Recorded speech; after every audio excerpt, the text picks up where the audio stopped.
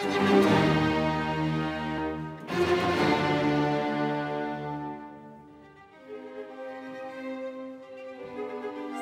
please, with the number.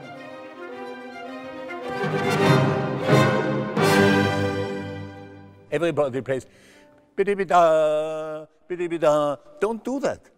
It's an important thing.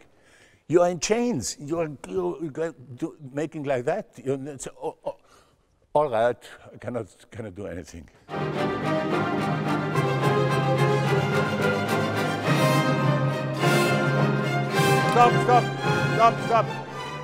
Stop. That sounds like you have a glass beer before you and telling about your youth.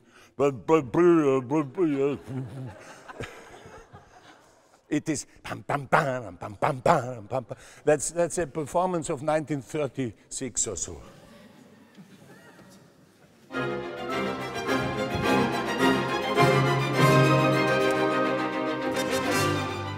This is as if you have studied music. It's a da, da, da. There must be an explosion on the instruments. We must throw all this academic material out of the window. In fact, it must be extremely precise, but it must be barbaric, wild. It is as if the prisoners with the chains, they are not professors from universities.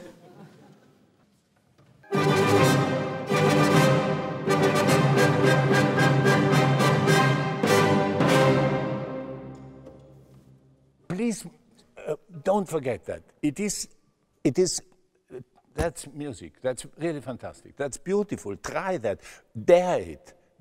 I think that beauty can be only found on the edge of failing. The beauty is on the edge of catastrophe. And don't forget that.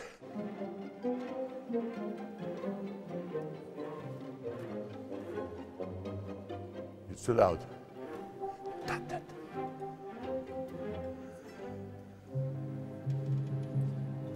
It's 10 times too loud. Still, you see, in 2 or 3 years, when my ears are weaker, you can play louder. But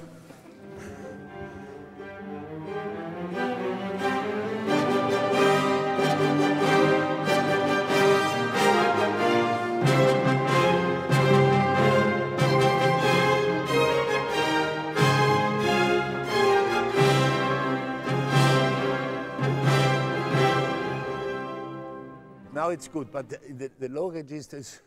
So, when you repeat something 3 times, that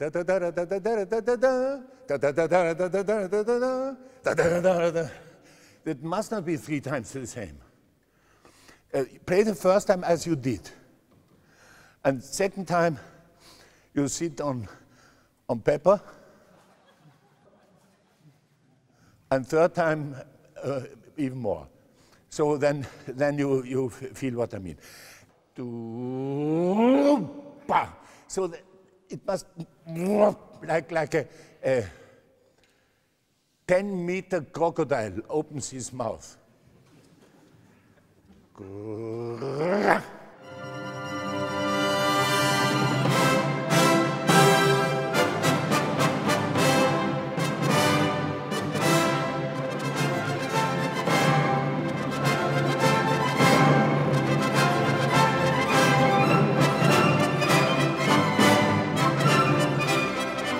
The chord in the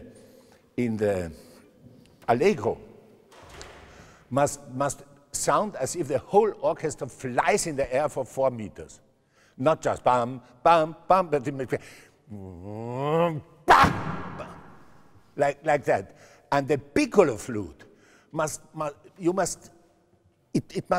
sting out of the whole thing, and the contrabassoon also. I said to the television people, we cannot sit the horn too close to the piccolo because it's dangerous for his ear. And now I could sit newborn babies beside. So let's do just the end.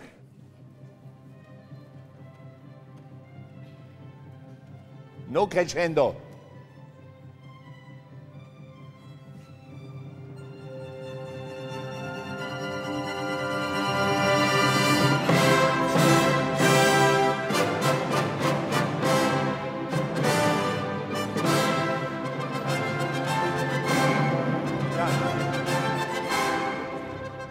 Much louder, piccolo.